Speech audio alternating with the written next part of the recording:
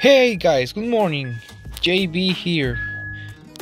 So today I'm gonna show you how to program a 2001 Nissan Altima, and today we're gonna program the key, this one.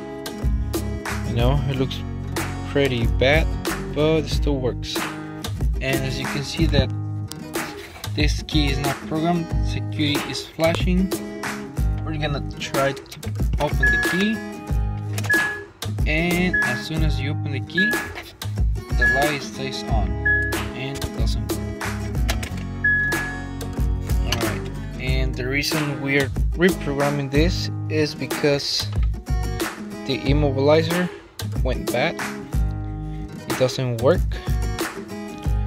and it takes a lot of time to read the key, and it's just not doing any job right here. So that thing is trash.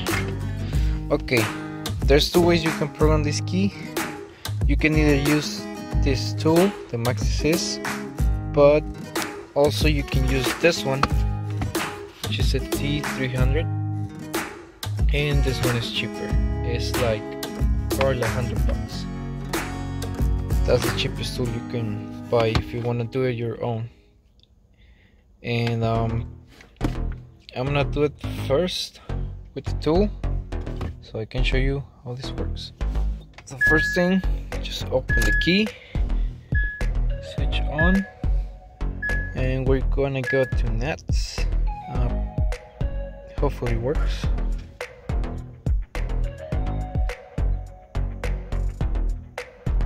Okay, so once we are in, we're going to choose this one, registration with ignition key, because the other ones are for electronic, and we're gonna choose this one.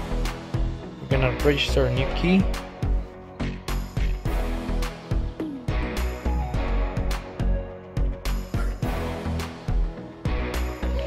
You see the light is off now.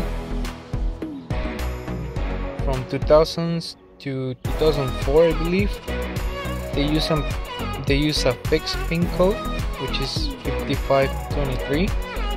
So this tool obviously has that built in already, and it's just doing this by itself. But in this tool, you have to input the code manually, and I'll show you in a bit how to do it with this one.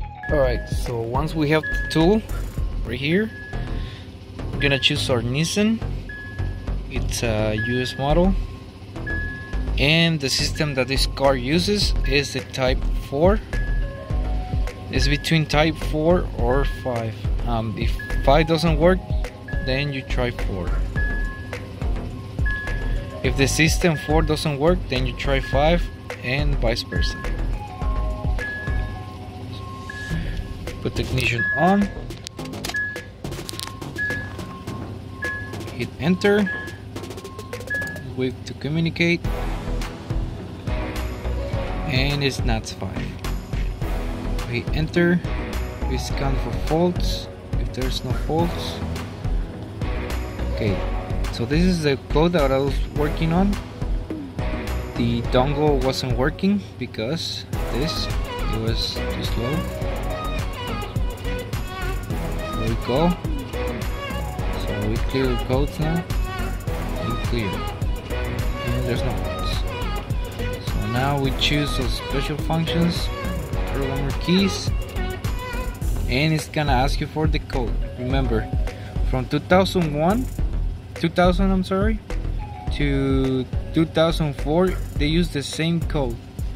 And to know that, if you remove the steering wheel and you check your dongle, if it has the letter A, that means the code is 5523. But if it has another letter, that's a different story.